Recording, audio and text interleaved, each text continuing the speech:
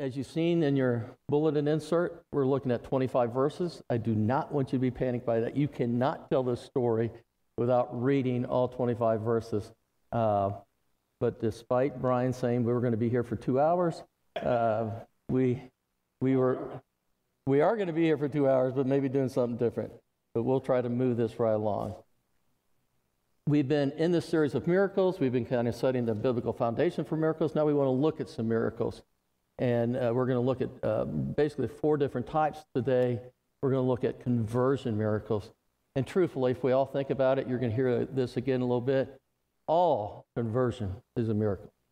The fact that we've never seen, heard from Jesus, we've just heard about him from others. We've seen about him being evidence in other people's lives.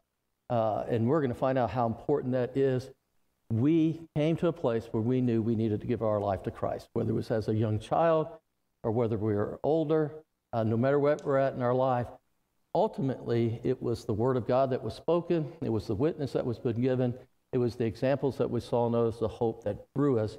Ultimately, it's the power of the Holy Spirit that brings us into that relationship. So we pick it up in Acts chapter 9. Going back to an area that I know that we looked at when we went through Acts, but let's go back and look at this again, and it's worth noting. Acts 9, verses 1 through 25. Now Saul was still breathing threats and murder against the disciples of the Lord. He went to the high priest, and he requested letters from him to the synagogues in Damascus, so that he might find that if he found any men or women who belonged to the way, he might bring them as prisoners to Jerusalem. As he traveled and was nearing Damascus, a light from heaven suddenly flashed around him. Falling to the ground, he heard a voice saying to him, "Saul, Saul, why are you persecuting me?" "Who are you, Lord?" Saul asked, or said. "I am Jesus, the one you are persecuting," he replied. "But get up and go into the city, and you will be told what you must do." The men who were traveling with him stood speechless, hearing the sound, but seeing no one. Saul got up from the ground, and though his eyes were open, he could see nothing. So they took him by the hand and led him into Damascus. He was unable to see for 3 days and did not eat or drink. There was a disciple in Damascus named Ananias, and the Lord said to him in a vision, "Ananias?" "Here I am, Lord," he replied. "Get up and go to the street called Straight." The Lord said to him, "To the house of Judas, and ask for a man from Tarsus named Saul, since he is praying there. In a vision, he has seen a man named Ananias coming in and placing his hands on him so that he might regain his sight." "Lord," Ananias answered, "I've heard from many people about this man, how much harm he has done to your saints in Jerusalem. And he has authority here from the chief priests to arrest all who call on your name." But the Lord said to him, "Go, for this man is my chosen instrument to take my name to Gentiles, kings, and Israelites. I will show him how much he must suffer for my name." Ananias went and entered the house. He placed his hands on him and said, "Brother Saul, the Lord Jesus, who appeared to you on the road you were traveling, has sent me so that you may regain your sight and be filled with the Holy Spirit." At once, something like scales fell from his eyes, and he regained his sight. Then he got up and was baptized. And after taking some food, he regained his strength. Saul was with the disciples in Damascus for some time. Immediately, he began proclaiming Jesus in the synagogues. "He is the Son of God."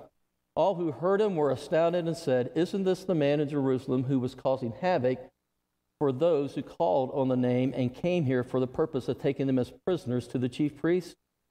But Saul grew stronger and kept confounding the Jews who lived in Damascus by proving that Jesus is the Messiah. After many days had passed, the Jews conspired to kill him. But Saul learned of their plot. So they were watching the gates day and night and intending to kill him. But his disciples took him by night and lowered him into in a large basket through an opening in the wall. Let's pray together. Father, we thank you for this account of Saul's conversion.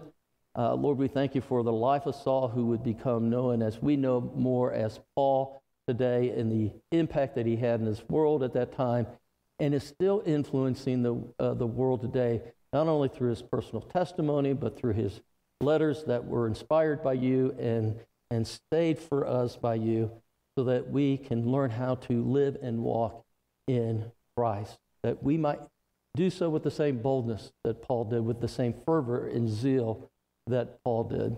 So Lord, I just pray now that you open up our minds and our hearts to hear about you at work in the life of your people, and especially as it begins with conversion. And as we learned just a little bit earlier from Alan, Father, we are so grateful for the blood that was shed, that we could be completely forgiven of our sins and to live righteously unto you. So Lord, I pray now that you'll bless this message, your messenger, and those who are listening. In Christ's name we pray. Amen. We want to jump right into this. I just want to remind you the purpose of miracles. The purpose of miracles is for God to reveal himself, and that we would know that it is God, and that he has either a word or a purpose for us in doing that miracle. And if we're talking about conversion, we can just simply say it is bringing us back into relationship with him, that we would come to a place where we understand who he is, that he is the creator of all life, that he is the sustainer of all life, and that by providing salvation through Jesus Christ, we can be made right with him. We have the promise of eternity with that, but he also calls us into that, and the purpose for us is to be in service to him. But quite honestly, it's a miracle that takes place. Now, if I know there's different people that you're going to look at, those who know April and I our whole life, not a miracle that she's a follower of Jesus, where she grew up in church. Some look at me and they go, that's amazing. You know, in fact, I think I still have people calling, reaching out to see if I've really actually died from my wayward life before, and then they find out what we're doing. They're just absolutely shocked and amazed. So, but I think again, all conversions, no matter what the story is behind it, we're going to find that out. And I'm jumping the gun here a little bit, but let me just say it now. When Paul started proclaiming in the synagogues, he didn't go back and tell this story.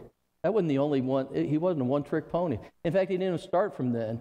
Truthfully, he didn't have to. That story spread abroad by itself. But Paul didn't base a whole ministry on that. He would base his apostleship on that. He would say, I am an apostle because of the encounter I had with Christ on the road to Damascus. But in this case, when he starts proclaiming, he is lifting up one name only, that is Jesus. He's not lifting himself up, not pointing to him. He is lifting up Jesus, because Jesus has to be the hero, right?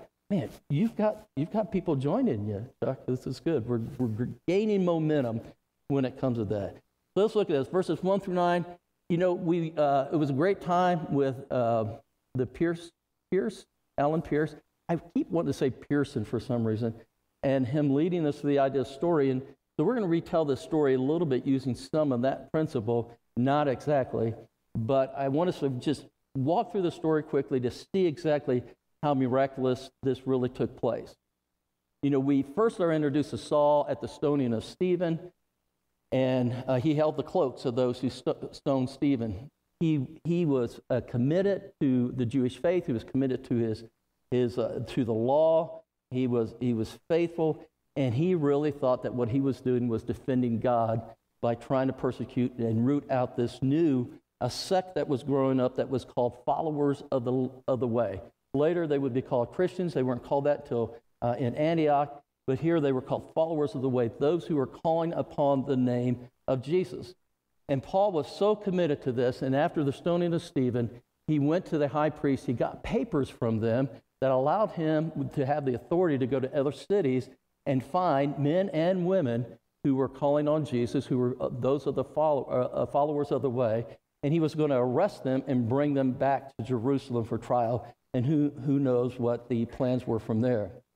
He chose Damascus because it was an important city at that time. It was a big city, and and he could also take the papers from the high priest, because they were so connected, it would be easy for him to extradite those people from that city. You know, we become territorial, and even though we've got somebody making claims against some of our folks, sometimes we're going to keep them. But here he had the papers, and Damascus would have allowed him that opportunity. We need to know that it was about a 6-day journey for them. Damascus was about 175 miles northeast of Jerusalem, and so by foot it would take them about 6 days. I want you to know that Saul had a good, strong plan in place. He was well organized. He had the people, he had the papers, he had the support.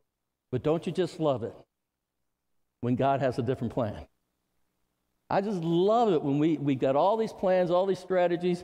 And let me tell you, even at the last hour, because Saul's encounter with Jesus was just before he got to the city. Remember, it's a 6-day journey, 175 miles.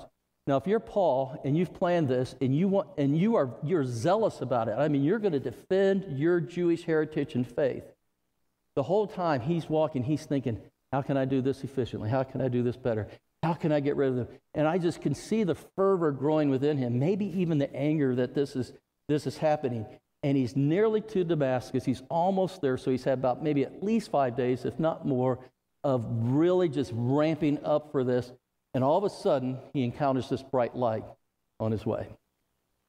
Now, because Saul was a good Jew and he knew his faith, he knew that having something like this, it was midday, so it's the middle of the day, so it wasn't just something that he saw in the sun, but a light, and a supernatural light. He would have known immediately that this was a message from God. And he stopped and he encountered that light. And I just wonder, now this is pure speculation on my part, did he think that God was about to bless him? God was about to affirm what he's doing? So thank you for taking up this cause. I will be with you each and every step of the way. I just think about how surprised he was when he heard the voice of Jesus. And he said, Saul, Saul, why are you persecuting me? He's going, And out of respect, I believe with great reverence, because he knew at that point who he's talking to, he said, who are you? I'm not persecuting you. Lord, the last one that I would persecute you. I've come to defend you. I'm taking up your cause. I'm going to rid the world of this group that is going to draw us away from you. And Jesus has said, why are you persecuting me? He didn't really give him much more than that. But Saul knew who it was. He heard the message. And Jesus simply said, and before Saul could go any further, really, he was blinded. And Jesus just simply said, what I want you to do is go to the city in Damascus, wait there. Somebody's going to come that's going to give you back your sight and tell you what to do. Wouldn't it be great if it was that easy for us? I'd love to have that kind of miracle. Jesus just show up and just tell me directly or send me somebody that we would know. But as this happened, and as Saul experienced this, and despite being even blinded in the event, and despite being aware in the fact that he was out persecuting indeed the one whom God had sent, he got up and was faithful and obedient, and he went to the city. And I love what he did when he got to the city. He didn't just go there and sit down. What he did is he went there and he prayed and he fasted. He wanted to truly know what this was all about. I just got to believe how confused he was. This devout, zealous Jew, this leader of the law, he was so committed to it. He's got to be thinking in his mind, how did I get it so wrong? But he didn't live there. He didn't stay there. He didn't stay in that pity. What he did was he sought the Lord and said, okay, what do you want to do?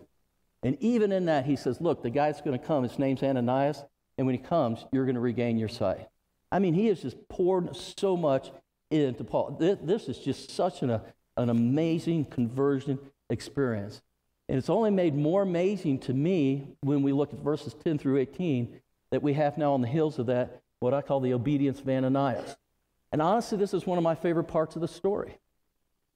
Obviously, this is someone that has come to faith in Christ. He's a follower of the way. He's committed, and God knows that he can call on him. Jesus knows that he can raise him up and send him to be the messenger who's going to help Saul get his beginning and teach him. And he goes to Ananias and he says, what I want you to do is I want you to go to this person, Saul of Tarsus. You're going to go to this place called the Straight Street, and you're going to look through his house, and it's going to be Saul of Tarsus. I so want to get in there with some of my more charismatic brothers and maybe African-American brothers when we get to this Straight Street and go down this whole road of good. He didn't say the crooked street. He didn't say the curvy street. He didn't say the dead-end street. He went to the straight street, right? All right, I love that, right? Straight to Jesus is what we want to do. I'm telling you what, you could have so much fun with that, but we won't do that today. What we're going to do is we're going to come back is that Ananias hears this word. He knows, he's specific about which house he's got to go to, what street it's on, and who he's going to see and what he's going to do. And what's Ananias' response? Pray heard of him. Lord, just to remind you that he's a dangerous man. He's looking to find people like me, arrest people like me, and take us to prison in Jerusalem. Lord, are you really sure about this? And he was reminding God as if God didn't already know. Now, that's a natural proclivity, isn't it? That's just natural. I think all of us would be like that. God's calling you to get up and go to a dangerous place. I can just only imagine some being called into the mission field, as Alan was challenging us last week, to go to some places that are desperate and dangerous. You really want me to go? I really like the comfort here. I like that I can get my eggs in my backyard and we can live in relatively safety. You guys will get the eggs in the backyard thing later. But anyway, it is comfort, and we become comfortable and we become safe. But you know, God's going to call us and he's going to send us. And sometimes it's even to our neighbor that we might think might be a little bit of a dangerous thing to do.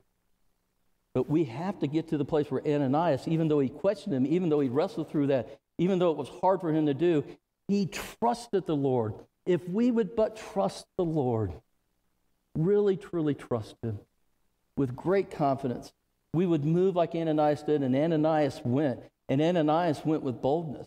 And this is where we see the confirmation of Saul's conversion come together and take place.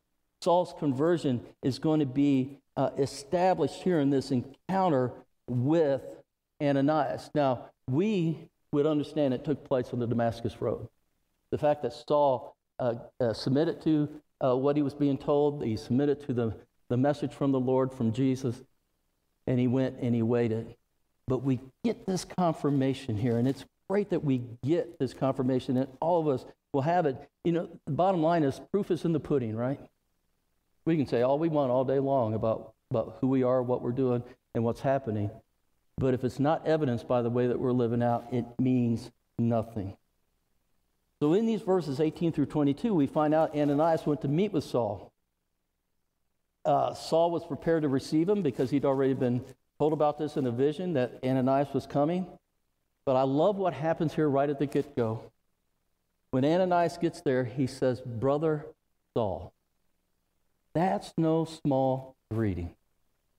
Ananias, even before physically meeting Saul, has embraced him as a brother because of one thing only: the Lord told him so. Trust, that's the kind of trust Ananias had. And he embraces Saul in this very personal, intimate way and says, "I am recognizing you as being part of the Christian community, as a brother in Christ, as one who is going to name Jesus as Lord and Savior." He embraced him as a new brother. And Ananias then went on to say to Saul, he said, "This Jesus who you met on the road, this Jesus has sent me to tell you that your sight will be refilled, or regained, and you will be filled with the Holy Spirit." And that's what happened. When that took place, when Ananias made that comment, when he made that statement, scales from Paul's eyes fell. He regained his sight. He was baptized, and he was filled with the Holy Spirit. But I like this next part. And they let him eat. All right? They had a potluck. I think that's why we have so much happens around the table and around food, doesn't it? It's good to eat together, but he needed to be refreshed, not only spiritually, in fact, not refreshed, he was reborn. He was born again. He was made new spiritually, but they knew also that he had some physical needs that needed to be met, and so they gave him the nutrition that he needed. He was a brand new man. He was born again spiritually, emotionally, and now physically. All of this is happening. And what does Paul do? Saul, excuse me, he's not Paul yet. What does Saul do? He goes to the synagogue and starts proclaiming that Jesus is the Son of God. This is the synagogue that he loved. This is the synagogue where he spent his time. This is the synagogue, maybe not that particular one, but any synagogue where he would teach, where he would learn, that he loved. In fact, it was that very institution that he was going to protect in taking care of this new group, followers of the way. And it is there that he went and he made the declaration. And it is the amazing confirmation of his life when he stood in the midst of his fellow Jews and said, Jesus is the Son of God. Jesus is the Messiah. Jesus is the one we must follow. And even though it was an amazing confirmation of a converted life, it comes with a cost. And we find that in verses 23 through 25. The persecutor becomes the persecuted. He was going daily teaching. And the Jews who thought he was coming to help rid their city of these new Christians, he now joined them. And they were getting angry. But I want you to see why they were getting angry. It says that as time went by, as the days went by, and as he was teaching them, he was confounding them. You know why he was confounding them? He was preaching the truth. And they didn't want to hear it. It does bring back echoes of the movie, right? Was it A Few Good Men? You can't handle the truth. And they really couldn't handle it. They were so ingrained in their institution, in their way of life, in their heritage, in what they believed was owed to them, that they could not see that God had sent them the Messiah. And Saul was making the case in their midst. Not only did God send the Messiah, his name is Jesus, and this is the one we've been waiting for. And he had so much proof, and he had so much truth. And the Spirit, I just believe the Holy Spirit, that I believe these Jews were angry, not so much of what he was saying, but because of the conviction of what they were experiencing in their own hearts. The wrestle that was taking place. They wanted to keep what they had, and they weren't willing to surrender and let go and embrace who Jesus was. And the only thing that they could do, and they knew to do, because they couldn't come against Paul, they couldn't beat the truth, they couldn't speak against what he was saying, they were going to do just what the Pharisees and spiritual leaders did to Jesus. They were going to kill him. Let's just let's just cut it off right here. Let's just kill him. And so they plot to kill him. But I also like this. In a short period of time here, and we don't really know how long it said, it just said he was there for some time. It says Saul's disciples. Now, let's be careful there, because all disciples of Jesus, right? But it is those whom we are influencing, those we are teaching, those we are mentoring, those whom we are pouring our lives into. Sometimes they will be considered our disciples. That would have been language they would have understood that day. And it was his disciples, those who had come to faith in Christ, those who are starting to grow in their walk in their faith with Christ. They came and they helped him to escape. And why is it escape in the Bible? Old Testament, New Testament, you got to be let down in a basket through an opening in the wall. That's the only way to get out. But they did that, and he escaped. And I want us to understand that this conversion was indeed miraculous. I mean, when I first knew that I was going to do conversion miracles, you have to go to Paul, right? I mean, there's others that we could go to, but he's probably one of the most well-known and most dramatic conversions that took place. But as I've already said, it's been well said by many that all conversions are miracles. You know, we need to express faith in someone that we've never seen or heard, but yet through the power of the Holy Spirit and through the influence of others in our lives, the scales can fall from our eyes, and we do believe. And I'm amazed at myself sometimes, and I know what it took for me to get saved, and really I think it was a miraculous conversion as well. All the events that took place and how God used those, and a group of people praying for me I didn't even know was praying for me. And I come to faith in Christ, I start to grow in Christ, but then I hear about others coming to faith in Christ, and I go, really? Are you sure? I mean, don't we question it? And if we just stop long enough and consider what it is that God has done in our life and what he is doing, that should remove that judgmentalism from us. But I will tell you that I've had it over the years. In the book, Eric Metaxas, and you know that's what really started this whole thing with me about miracles, he talks about this, and he makes this point that we sometimes are skeptical about what people say. And truth of the matter is, I've shared this with you before. A friend of mine, he was a pastor in the association, John, he often would get asked, is so-and-so a good Christian? And he said, I don't know. Let me live with them for 10 years, and I'll let you know. Now, that's probably not going to answer the question whether they're a follower or not, but are they a growing, practicing follower, disciple of Jesus? And it does take that, but even when people show evidence of it, we still hold them as suspect. Metaxas in his book, he recounts the conversion of people like Chuck Colson. How many of you remember Chuck Colson? Part of the whole Watergate affair, spent a great deal of time in prison, went, was converted, and just went on to do incredible work for the kingdom. But then we get into some other ones like David Berkowitz. Anybody remember that name? Son of Sam murders. These are the people I don't want to get saved. That's the other thing I wrestle with. They don't deserve it. Oh my gosh, can you believe we say things like that? I mean, how can they be? And yet, I'm going to be honest with you, there's times where I'm like, when I hear those stories about those guys getting saved, I'm like, almost doggone it. I'm getting better at that. And I'm rejoicing over that. Because the impact of somebody like him, Sam Berkowitz getting saved, his testimony, his life, has such great impact and influence for the kingdom. And I think will bring peace ultimately to some of those who have experienced the atrocities by his hand.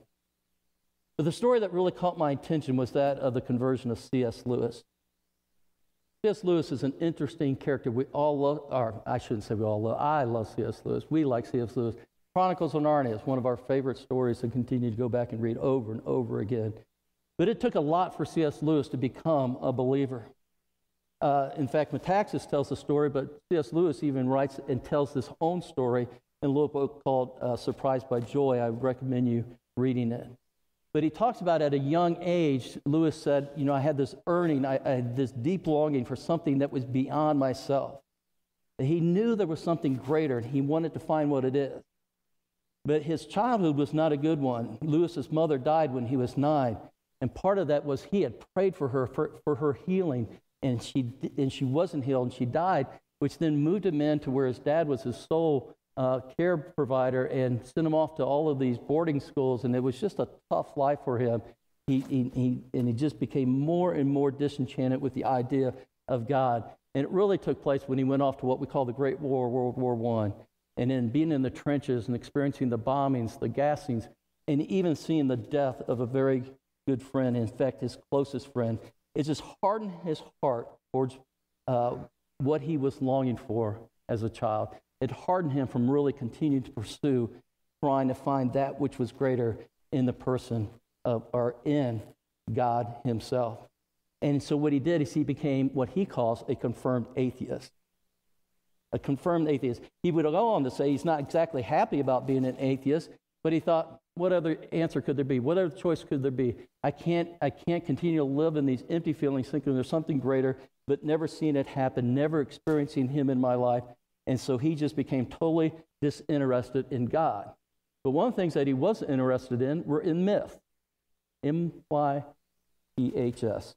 I had to check my spelling, because I have a hard time saying that, myth. All right, so now you guys know when I'm saying that, what I'm talking about. And he especially liked the stories, the Norse sagas, Vikings, things like that. He resonated with them, and again, he didn't recognize, but that was his need to be a part of something bigger, something greater than himself. And where it really came to fruition and what it started opening his eyes, he met a guy by the name of J.R. Tolkien. You guys know who that is? Lord of the Rings series, The Hobbit, great series. Tolkien, who was a devout Roman Catholic, they were students together while they were at Oxford. And it is through the conversations between C.S. Lewis and Tolkien that he moved from being an atheist to what we call theist. He believed in theism. He was willing to say, okay, I believe there's a God, but he doesn't have anything to do with us. He's not participating, he's not acting, he's not entering into our lives. But he was at least willing to go there. He wrote a letter to a friend of his, Arthur Greaves, and he said, I gave in a minute that God was God and knelt and prayed. Perhaps that night, the most dejected and reluctant convert in England. He really was kicking against this. He didn't want it. But as they continued these conversations, and it was on September 19th that it is recorded, 1931, about 1 or 2 in the morning, him and Tolkien and another friend of theirs, Hugo Dyson, they were out walking as they normally did, had these conversations, great discussions. Tolkien suggested to Lewis that the story, now hang with me as I say this, just hang with this idea, right? Because a myth is nothing more than what? A story. It's an accounting. But we also have attached it to, they're not true. They're not real. So Tolkien, in trying to unlock this for C.S. Lewis, he suggested to Lewis that the story of Christ dying and then rising from the dead was indeed a myth. It meets all the criteria, right, of what a hero would be to be raised. But he goes on to say, just as the stories of all those young gods who died and then rose from the dead were also myths, but he suggested to Lewis that the myth of Christ was also true. And see, it's that word true. It's that word truth. Just like Saul, when he stood and proclaimed Jesus in the synagogue, that confounded the Jews and they became so angry, is because they were met with truth. And I only think through the power of the Holy Spirit can that happen. And with Tolkien saying that to Lewis that night and saying that these other myths that we read about are not true, this is the one that is the one, only one that is true. That did something within his heart. That did something that changed. When he said that this actually happened, and he said this is why he believed it, and he encouraged Lewis to think about it as well. It was something that Lewis had never considered. And he asked the questions, could it really be true? Could it really be? But there was enough evidence for him to at least consider it. And he had some other people in his life that were influential, and he thought about this. He thought if the brilliant G.K. Chesterton, whom he admired, believed in, if the great writer George MacDonald, whose stories he so admired, had believed it, he must at least consider it as well. Here's the amazing part. The conversation ends. 9 days later, him and his brother, I have trouble saying his name, so I'm not going to say it's Wayne or something like that. I mean, who names their kid that, right? But anyway, they decide to go to the zoo. And so his brother drives a motorcycle. He's got a sidecar. He goes by and picks up Tolkien. They've got a little bit of a drive. I think it's like an hour or two to the zoo where they're going. And it was in that drive that C.S. Lewis says, I became a believer in Jesus. He said, I not only at that point believed the truth, I accept the truth, and I give in to the truth. He says he doesn't know if it was a conscious decision, but he says somehow it happened. He said he just passed from believing in God to definitely believing in Christ and in Christianity. This was a major thing for him, but again, the miraculous part is he can't really tell you exactly all that happened to bring him to that point. He just knew it did. And we know it did because he went on to have a great influential life. He wrote books on apologetics such as Mere Christianity. He awakened millions to the rationality of the Christian faith with his books of fiction and fantasy, like the Chronicles of Narnia. He raised us to the idea of the imagination and creative side of God. And it seems after these two sides of faith came together in Lewis' conversion, he spent the next decades of his life sharing both of them with the world. Called, miracle, purpose, service. I think this is what God's doing. Walter Hooper, who was Lewis's secretary through that whole time, he says this about Lewis: he is the most thoroughly converted man I ever met. His journey from atheist to reluctant convert to influential writer, perhaps the most highly regarded Christian writer of our time. It was something beyond his imagination. I think that's why, and I put this quote on your outline, John Piper says, Christian conversion is a supernatural, radical thing. The heart is changed. And the evidence of it is not just new decisions, but new affections, new feelings. And I would even add to that, new action of how we live our life. And we love to talk about these guys, and we love to tell their stories like Saul, about C.S. Lewis, about Chuck Colson, because they're dramatic, right?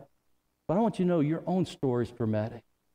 Somewhere in your life, God came to you, drew you. No one comes to the Father unless He draws them. And through an encounter with His Word, with the testimony and the evidence of other people's lives, you became a believer. You became a follower of Christ. You knew that it was truth. Not anything we wrap our hands around. We can't touch, we can't feel, we can't taste, we can't smell, but we know it's true. I'm telling you, only the miraculous where that can happen. Our conversions are supernatural. We need to trust, we need to believe, and we need to know that God has done this. and he's entered your life, and you're here today because you say, I'm a follower of Christ. Well, he's entered your life. He has saved you. One, because he loves you. We get that right from the beginning. But he has a special word for you. He's got a special purpose for you. And what he's looking for from us is our trust and obedience. And let me tell you one of the reasons why. There's others around us that need to hear this truth. And just like it took others in C.S. Lewis' life, like Tolkien, like Chesterton, like MacDonald, these people need us in their lives, being the example that we can of what it means to be changed so radically. And I want you to just consider for a moment what kind of person you would be if it wasn't for Jesus. I didn't like this part of the preparation for the message. I know I got to wrap it up, but I want you to hear it. This week, God has shown to me that if I wasn't a follower of his, that I wasn't submitted to him and his will and his purpose, I'd be one of the most angry guys in the world. And I realize I carry anger a lot of times. Now, thankfully, God keeps it down. But it shows itself. Whenever I see injustice, which I should get angry about, but it's the kind of anger. You've heard me talk about my road rage. You talk about when we don't get things that we want or things don't go our way. I know there's a proclivity within me. I want to be angry about it, which only leads me to be a victim about it. And that's ultimately, and that's the kind of person I know I would be. And I don't think you guys would know me as an angry person, right? Hopefully not. Hopefully you've never seen any of that. That's only because God keeps that and spares me from that. And I'm not angry. I don't feel like a victim in all of these things. But what I am amazed by, God lets me remember that piece of it to know just how much I have been rescued from. Because that's not the kind of life. I want to live a life of abundance. Joy. Knowing he's touched me and he's made me whole. So consider for a moment, what kind of person would you be if it had not been for the miraculous salvation that Jesus has done in your life? Let's give him thanksgiving for it, and then let's live it out with boldness, with fervor, with zeal, courage and confidence, complete trust in him. Let's pray together. Father, we thank you for your word. Lord, I thank you for this understanding of what you did in Saul's life and the others we mentioned. And Lord, let us reflect today on what you've done in our life and what you have rescued us from. Lord, so many paths we could go down in our lives that could just lead us to ruin. Father, you drew us to you. We heard your word, and we responded. Lord, now we get to live that life of joy, peace, love, abundance. Father, may our lives reflect what you've given to us. In Jesus' name I pray. Amen.